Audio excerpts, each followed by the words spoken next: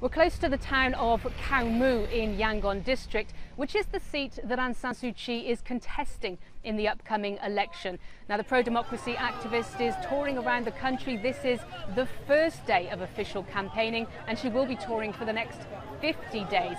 Now, the road through Khao Mu was incredibly slow for Aung San Suu Kyi's convoy. Thousands upon thousands of people came out to see her. Supporters wanted to see her. They wanted to get as close as they could to her, as she is seen as a symbol of change for this country. She is seen as the dawn of a new Myanmar, and the fact that she's allowed to publicly campaign and they're allowed to publicly support her does give them hope that these reforms may actually be true. Paula Hancock, CNN, Khao Mu, Myanmar.